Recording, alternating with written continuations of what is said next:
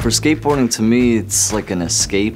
I like the adrenaline, but it's also like a meditative state. Just like playing guitar for me or doing art. It's an activity where no matter what I'm doing in life or how I'm growing up, it's something I can always fall back onto that I know is 100% myself. So I had a car accident 12 years ago, and I drove into a tree, and I had broken both my femurs and my tibia, and my right wrist and my right lung collapsed. I had no fears of being able to never walk again, but it was a big deal for me more when they took my big toe. That's when things got real.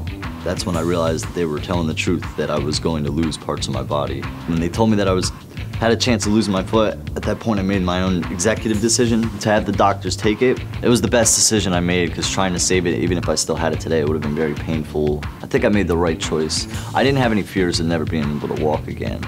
I definitely had fears of not being able to skate again, though. Luckily for me, it was my left foot that was amputated, not my right, because my right foot is my dominant foot of standing on the skateboard, so I was able to still continue to skate the same way without having to switch my riding style.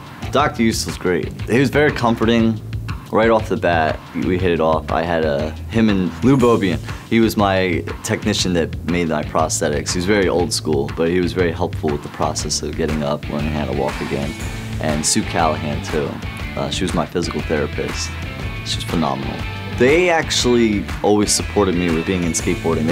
They were always helping me try to find the right prosthetic that would help, something that would stay on, that wouldn't slip around when I'm kicking off and stuff. They were able to come up with good ideas and make different designs and buy certain parts that helped me excel in being able to skate with being an amputee. If I came across any amputee out there, I would tell them, if I can do it, you can do it.